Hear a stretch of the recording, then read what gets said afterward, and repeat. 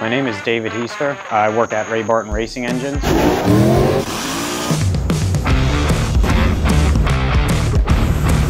I started just doing machining. Now I'm more or less the machine shop manager. We're still kind of using some of the basic fundamentals, and I think the stuff that Ray has learned doing this stuff for 40 years now. You kind of have your end goal of how you want to get there. I feel like the Rottler equipment helps us get there in a more efficient way. There's a lot of technology we use every day that helps us find more and more horsepower, and that ultimately leads to winning.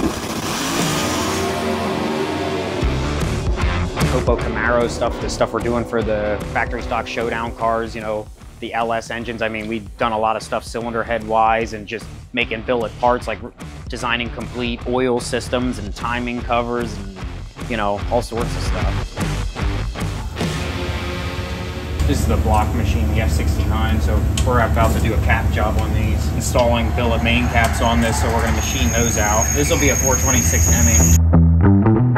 When you complete a set of heads and you get those bolted onto an engine and you run them on the dyno, and you see if you made a good positive change and you can see the power increase or the torque increase or the power band getting up a little higher. I mean, that's like the satisfaction enough. And then once you find more horsepower, and then you send some of our customers to the track with like the latest and greatest port designs, chamber designs, intake designs, I mean, you name it, and then you see them going out there and they're like number 1 and 2 qualifiers, it's like, oh yeah, that's awesome. Like, that's kind of the satisfying thing there.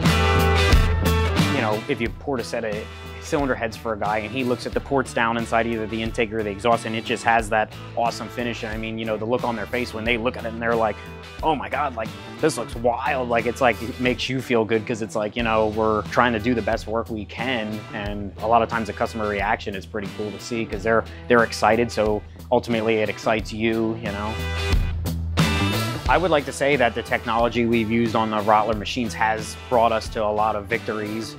The main goal is to keep finding more and more horsepower and offering more and more services, and you're probably not doing things as efficiently and as accurately if you don't have some of this equipment. I don't see any other way around it.